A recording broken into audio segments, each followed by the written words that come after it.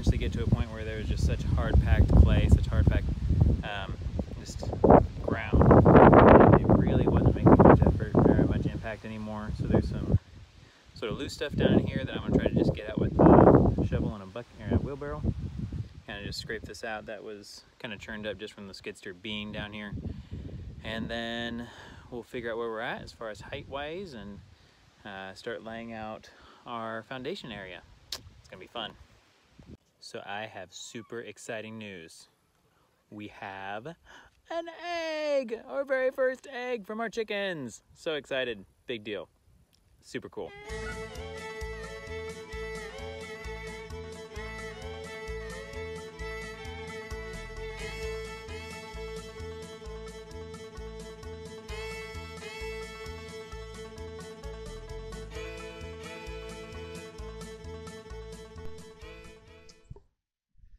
All right, hey, probably can't see me very well. Let's go around this way.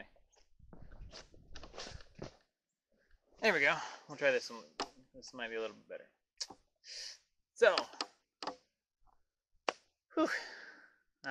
been having fun working down here in the hole, working down here in the root cellar. I'm going to try not to just call it the hole or the hole in the ground, whatever.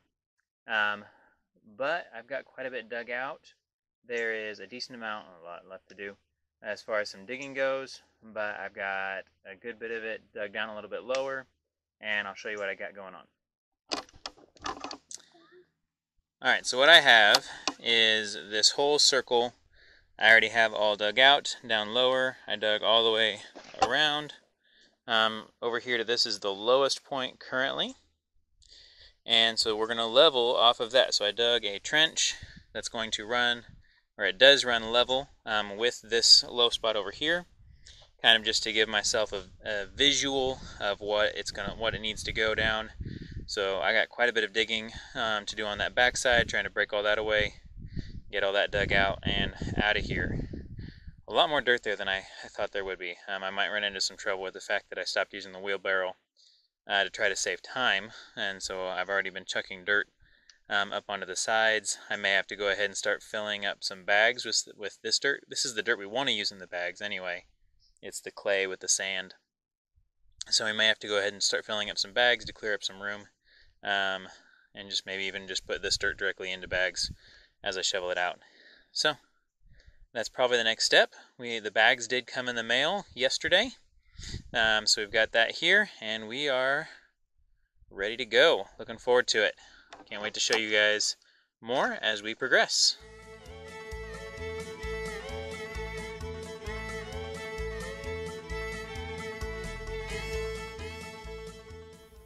Good morning, everyone. I hope you all have been having a blessed week so far. I know I have.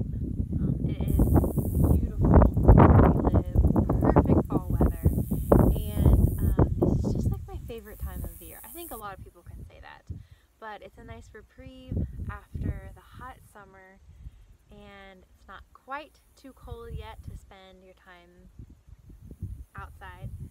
So I'm just really enjoying fall, and our garden is pretty much done now.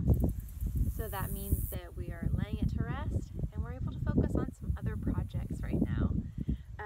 Today I have like a ton of, I think it's about 10 maybe, 5-gallon buckets that I got for free from my brother from where he works, and they had like oil in them, like a cooking oil, so they're really like greasy, grimy, but I'm gonna clean them out real good, and I got them for free, so I'm going to use them for a bunch of different things probably, but we'll use them for like food storage, and then also you always need buckets around the farm for different projects. So that's my morning before lunch project, is to get that done. We did a little bit of school with the kids this morning. We actually did it out on the dirt pile. I didn't I don't know about any of you other people who watch this who homeschool, but this time of year, it's just hard to get into the groove of school because there's so much fun outside stuff still to do.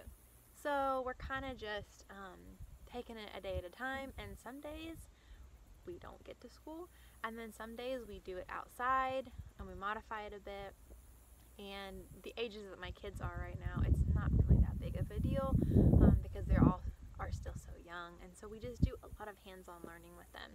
That's what we did today. So we went out to the dirt pile and we wrote letters and words out in the dirt and did our geography and our Bible lesson and just some other stuff like that outside, and that was fun. But now I have my job of cleaning out all these buckets.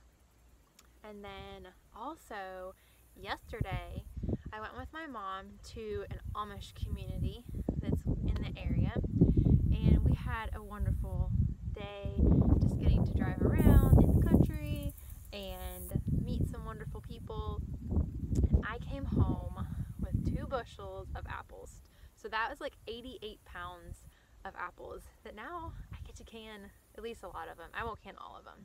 I'm going to can at least a bushel, do probably some applesauce, apple jelly, maybe do a few more apple like slices like I did last week. But I'm waiting. I need to get some more lids and then I can can that. But I'm really excited. I got a fantastic deal for a whole bushel. I was super excited. Last week I said on the video I got apples for 50 cents a pound. Well, I got, because I bought a whole bushel of them, I got them for like less than 39 cents a pound. So that'll be great. And because it's cool also, they will store well for a while without going bad. But I was a little giddy about the deal that I got. So I'll be doing some canning once I get some more lids. And Willis is working on the root cellar right now. We just got our bags yesterday. And so he's kind of getting it a little bit deeper and leveling it out. And then once he gets that done, then we'll go and start filling them up, all the bags up for our root cellar. But all right, let's get going. Okay, here are the apples that I bought from Amish community yesterday. We have a whole box of these Golden Delicious apples, and then the bottom box down there have Red Delicious.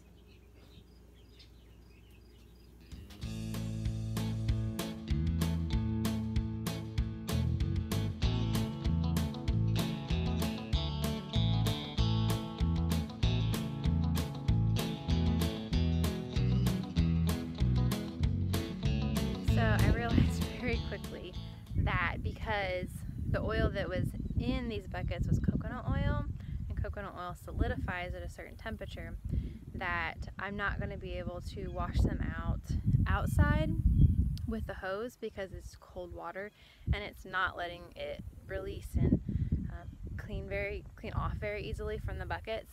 Last time I did this, it was the middle of summer, and all the coconut oil that was inside the buckets was just liquid already.